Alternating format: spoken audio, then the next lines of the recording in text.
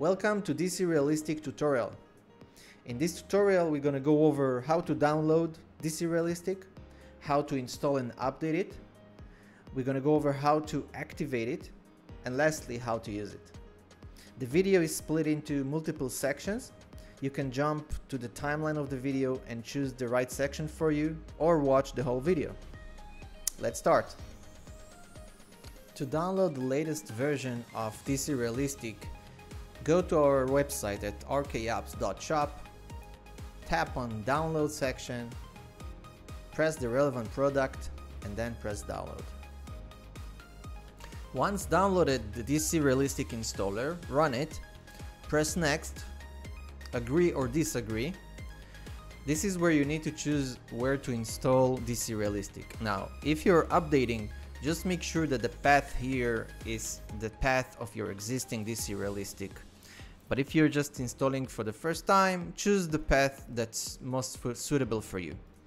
One note: avoid install DCRealistic in your program files directory, and the only reason is that if you will install it in your program files, the auto start feature will work, but you will get a admin rights dialog from Windows each time DCS will run. To avoid it, install it outside of program files. That's it. Press install, and then you can create a desktop shortcut or run directly DCRealistic. Press finish.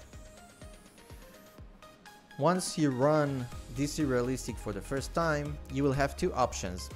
The top one is to enter your product key and activate. You put here your email, you paste your serial number, and press activate. If you don't have a serial number and would like to try DCRealistic for 7 days free, press here, enter your email, and then press start trial. Once activated, you will see three tabs: About, Settings, and Connection. In the About tab, you will find some information like the version, license type, button to get to our website, Facebook, forum, manual, and for the trial users, you will be able to activate it once you get your key. In the Settings tab, you will find Server Port option. In case you want to change our default port at which the simulator is communicating with DCRealistic, then you can just type in the port you want and press save. Note, you will need to restart your DCS. Disabled effects. If there are effects from our list that you didn't like and you wish them to be always disabled regardless the aircraft you fly, then you open this list and choose the effects you want them to be disabled. Auto start. Once on, which by the way it's by default on, DCRealistic will start automatically as soon as you start a flight in your simulator, as well as auto exit. Once the simulator will be exited, DCRealistic will be closed automatically. Auto minimize. Once on, DCRealistic will be auto minimized automatically once it's launched. And then lastly, we have the Connection tab. As long as you are not in an active flight, this is what you will see. And once you start an active flight, it will automatically change to this. You will see two new tabs, one Effects and the other one is Profile. Let's quickly go over the Profile tab. On the top you will see the active profile name, which should be the same as your aircraft that you're currently loaded with. Master switch. In case you want to turn off or on DCRealistic for that specific aircraft, you can toggle this off or on. If you would like to reset the profile to the defaults, you just press reset and then approve it. In DCRealistic we have three different default profiles. One for warbirds, the other one for helicopters, and lastly for fighter jets. It will always go to the proper default profile according to the aircraft you're loaded with. Master volume. Here you can basically maybe hear it. You can control the master volume of DCRealistic sound effects. As well, you can control DCRealistic master camera shakes intensity. You can also link to other profiles. So for example, if you have a different fighter jet that you already set, and adjusted the effects as you like, and you want to use that profile for this aircraft, you can link that profile to this aircraft. Once linked, any change that you will make to this profile will affect the other aircraft too. If you like just to copy from a different existing profile, then you select the existing profile and press copy. It will create additional profile that is exactly the same as the one that you choose to copy from. Lastly, we have the Profiles Cloud. You can either share a profile by entering your name and some remarks if you have, or go to Profile Cloud. Currently it's empty, it's brand new product. Soon you will have more profiles shared, but you will have here a list of profiles that you can basically download and enjoy from. Then we have the Effects tab. In the Effects tab, this is where most of the action takes place.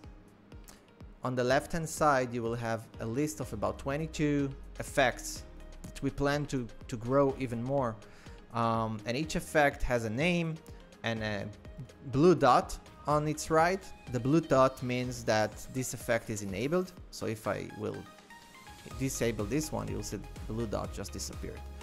And some dots are white. That means that they are currently affecting your simulator. They are either making sound or making vibrations on your simulator camera. This way you will be able to understand which effects actually affect your simulator at every given time. On the top you have a button to Profiles Cloud if you would like to check if someone else already created a profile and you can check it out or share yourself. And on the right hand side, once you selected an effect, you will have the options to tweak it to your liking. And let's go top to bottom and explain. On the top you will have a nice illustration of that effect. Below it you will see a reset button that will allow you to reset this specific effect to default. So if you played and you didn't like what you do and you want to go back, you just press reset default.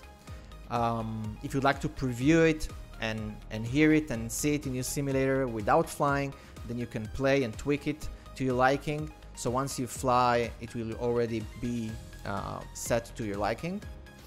You can toggle it off or on. You can read some text about this specific effect. It will explain you what it does. And effects in general are built either by sound or camera or both. In this case, Afterburner has both sound effect and camera effect. Under the sound category, you will have multiple sounds to choose from, the ones that you like the most for that specific aircraft, for that specific effect. You can also use those arrows to easily navigate between those, and then you can control the volume of this sound effect. For the camera movement, you can control the intensity. In some effects it's more advanced, I will get to that in a moment. And some effects also have advanced settings. In this case, for the Afterburner, you have two settings, fade in time and fade out time. So if, for example, when you kick in your Afterburner and it kicks in too fast and you feel the shakiness too fast and you hear the sound rumble too fast and you want it to come in gradually, you can control how much time it will take to it. Same for the fade out. Each effect has multiple settings that you can play with and get it to the way you really like it. And just a general note on DCRealistic default profiles. The default profiles by nature are very strong on camera shakiness and as well on sound volume. And the reason is that we want you as a first-time user to experience this sound and experience this camera shakiness and jump in and tune it to your liking. If the default profiles were to be very low on sound and shakiness, then you wouldn't understand what effects does what. So we start high, tweak it to your liking, and play with it as you wish. Let's take, for example, the G-force effect. The G-force effect has multiple camera options, as you can see, and not only one single intensity slider. So for example, here you can control the intensity of the movement of the pilot body when there is a G-force up and down. You can control how up and how down it will go. So for example, if I put here maximum, I would say any change that will happen in the cockpit in G-force, vertical G-force, will affect the body of the pilot in a very high manner. But if you would like it to affect it less, you can just drop it. Same for left and right and back and front. And the reaction, for example, is a setting that will allow you to control how reactive the body of the pilot will be when there is a change in some acceleration in the cockpit. So you should play with those and fine-tune it to your liking. It might take once or twice until you get it to your liking, but once it's set, it's already saved for you automatically as you change. So once you set things, you have it saved, you can upload it, let others enjoy your selection, and that's it pretty much. This is the effects tab, and this basically wraps up our session here of overview and how to use DCRealistic. If you have questions or feedback or suggestions or comments or anything else, feel free to jump into rkApps.shop and chat with us. We're always here to listen and help, and hopefully you're gonna like DCRealistic. We can tell you that we already do.